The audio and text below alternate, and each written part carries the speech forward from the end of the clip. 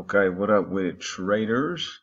Day is over, man. I was running today, didn't get a chance. I had to do some other obligations with my college stuff, so I wasn't able to get back early enough to make my video. So I'm gonna be quick. It's gonna be brief. I just like to do my recaps every day.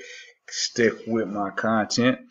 All right. It was actually surprising. There was not a lot of opportunity. Well, not necessarily. Let me say it this way: the pre-market was not bubbling like it usually be.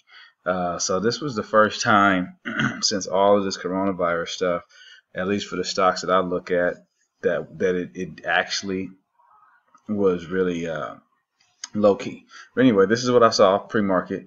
The first one I saw was IBIO, and my game plan was very simple. So I said the stock is up on plant-based coronavirus vaccine news, has pre-market pivot at 250 and the launch area at 225. The pre-market high is 327. So this means, if you don't, for me, what these things mean is if the stock, depending on where it's at the open, comes down to 250, it's a buy.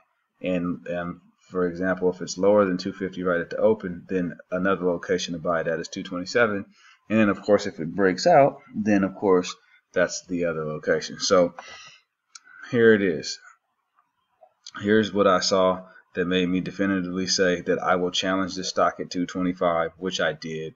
And then in addition to that, here's the 250 area that I said this is the pivot. I'm going to see how it comes up, and then it comes back, and then it pivots from here, but it was weak. It couldn't do so. Basically, it's working down pre-market, and essentially I just waited. I just said, okay, well, here's the best area at this point, because look, prior to open, it was already pretty much hanging around that 250 area.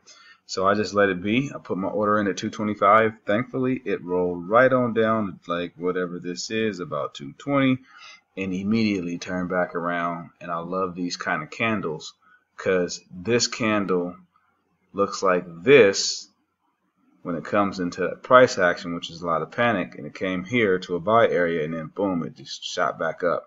So I love this when I get in here because that's what I'm looking for. I want to get out on a candle like this, and I got out at 225 entry to like 49 exit, but it ran to what I thought it would run to, which was the MA. And here's what it is. I'm happy. 9% trade, I think it was, that I made this morning. I'll take 9% all day, every day. So I was happy. It could have been more, but you know what? Never complain about walking out with money. It brought some other opportunities, but I had already did what I wanted, and I was done. I was done within the first 10 minutes of the market. I love those days. The other one, CPHI. Okay, stock is up on product news, has resistance at 115, pre-market pivot at 86. So I'm basically saying I'm willing to buy this at 86 or possibly break out, depending on how the breakout looks. Okay, and when I say breakout, I'm saying intraday breakout. Let me be clear on that. All right, so this one, look at this huge candle, but with this huge wick. So here this is at 86, and it's fading as well pre-market, and look what it does. Boom, it comes down, touches 86, and runs. I didn't take this trade because I took IBIO. Had I not taken IBIO, I would have been in this trade. I will get to a point to where I'll be in both of these trades at the same time, but I kind of like to really just focus on one. And I thought that the IBIO news was better than this one. And I kind of feel like this is a pump. China Pharmaceuticals, I don't know what you can say about China Pharmaceuticals right now, considering that the coronavirus is pretty much, something started in their area. So I was just like, whatever, I'm good. I'll take the other one, and it was good. Both of them would have paid.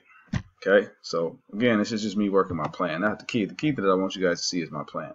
This popped up like the last 2 minutes of pre-market, and so literally, I didn't the volume. It didn't meet my volume criteria until like literally last 5 to 2 minutes of pre-market.